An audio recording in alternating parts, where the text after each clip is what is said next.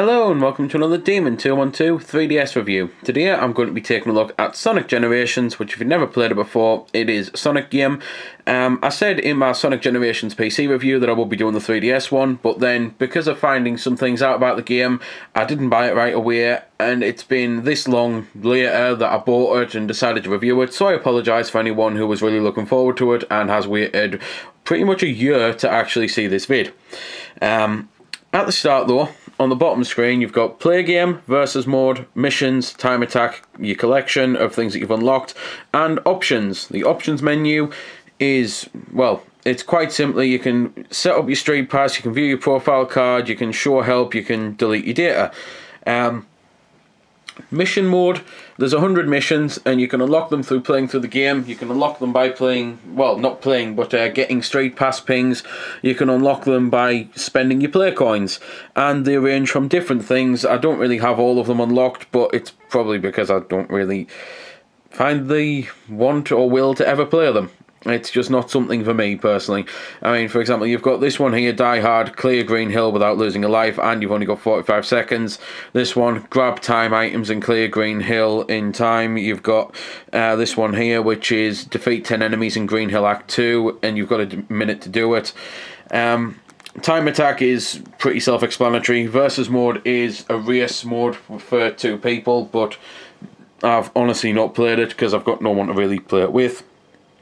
So that's pretty much that then. At the bottom screen you can see though the stages, and I've not went onto a cartridge with anything really unlocked, not well, spoil anything by showing anything off, because there is obviously two different modes of Sonic, and people might want to see how, well, for example, Mushroom Hill here, people might not want to see how Mushroom Hill looks on new Sonic to old Sonic. They might want to experience that for themselves.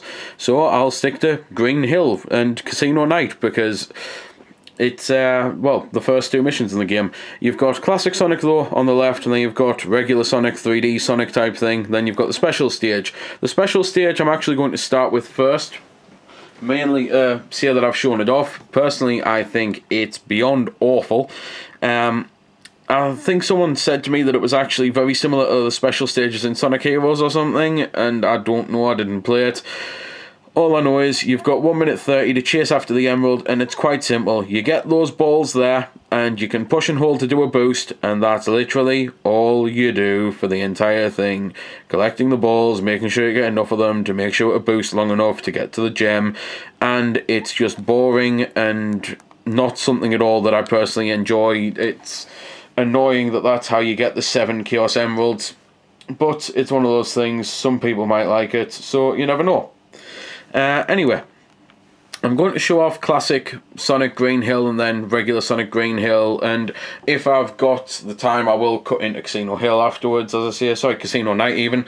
But basically, classic Sonic is how you'd expect. It plays just like a classic Sonic game. It is classic Sonic. He has no homing attack, he has no boost attack, it's regular, side-scrolling 2D. You collect rings, you get hit, you lose rings, so you collect more rings, because otherwise if you get hit again you die. You get to the end, you do it all over again for all of the classic Sonic stages. You then get some bosses as well throughout the game. There's 7 stages in all and 7 bosses, and each stage has a regular and a classic Sonic. But that's pretty much all I can say about Classic Sonic, and pretty much all I can show off. I mean, thankfully I'm at the end of the level though, but gameplay-wise, it's fantastic. I think it plays really great. Music-wise, it sounds great, and graphically I quite like how it looks. Regular Sonic, however, or New Sonic, or whatever you want to call them, might as well be Classic Sonic on the 3DS version, because there's very few sections where it looks like you're playing a three-dimensional Sonic game, and it's just one of those things. They obviously did that because of hardware limitations, I'd imagine, being able to fit 2 engines on the same game, but it does sometimes feel like, why did they bother even doing a 3DS version, because it's that samey in places. Now don't get me wrong, I prefer that because I've always preferred classic Sonic to newer Sonic games, so I'm quite happy with that. But I imagine, well, I don't just imagine, I know there's a lot of people out there who were very disappointed with it and basically said that they wish they hadn't bought it, and it's a bit of a shame because I still think it does play well. It's it basically takes classic Sonic and gives him that boost ability, which means that Sonic becomes even faster, but it also gives him the homing attack ability, which I've always hated. However, on Sonic Generations on the PC and on this, it doesn't really screw you over that much. I think it works a hell of a lot better. I haven't really shown the bottom screen during gameplay, but that's because that's it. I mean, that really is it. What else can you say about it? You get the start line, you get the goal line, you'll be able to tell how far you are through a level, you've got your life limit. That's the bottom screen in a nutshell, really. So that's pretty much all I can say about that. Anyway, on to what is probably going to be awful footage of me dying like mad, because just like I did in the PC version, I'm going to mention what stages you actually get, although unfortunately I'm going to have to set it up after doing this jumping section, because otherwise it would just be me standing there in a corner. So, the stages you get for the 3DS version are Green Hill, Casino Night, Mushroom Hill, Emerald Coast, Radical Highway, Water Palace and Tropical Resort. So other than Green Hill, and I apologise, it looks like I've actually been standing there anyway, even with doing that, but other than Green Hill, it therefore means that you're getting totally different stages to the PC version. If I'd reviewed this when it first came out, I would have actually said straight away that hopefully these stages will be released as DLC on the PC version so that you can play the full thing on the PC, but seeing as it's now been a year, those stages were never released on the PC version as DLC, so it is a huge shame, really. At the end of the stage you get ranked. Obviously I got D there because I stood around mainly showing you the bottom screen for however many seconds, but the ranking also goes on rings and things like that. And, well, there's not really much left I can actually say about the game.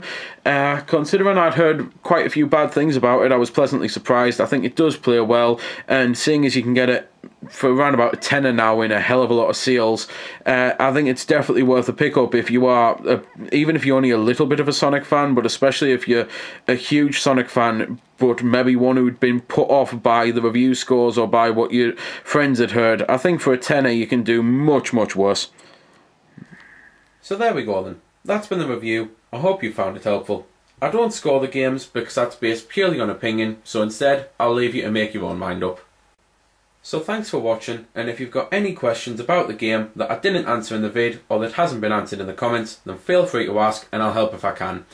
Also, if you did find it helpful, don't forget to check out my channel because there's plenty more like this up there, and don't forget to subscribe because there'll be plenty more to come as well.